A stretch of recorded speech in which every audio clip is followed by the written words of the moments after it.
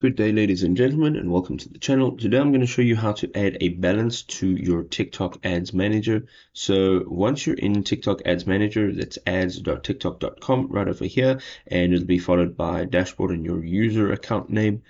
From here, you'll see right at the top, you've got a menu which reads Dashboard, Campaign, Tools, and Analytics. Now, if you hover your mouse cursor over Tools, you will see that there are a bunch of settings. You're going to go down and look for Payments on the right-hand side. Now, once you've chosen Payments, from here, you will see your actual account balance. You can see that there's an add credit as well as your actual balance, and there's a few things you can do. You can set an automatic balance recharge, which basically means once it goes below a certain threshold, it will automatically pull funds from your account and you'll give permission for this.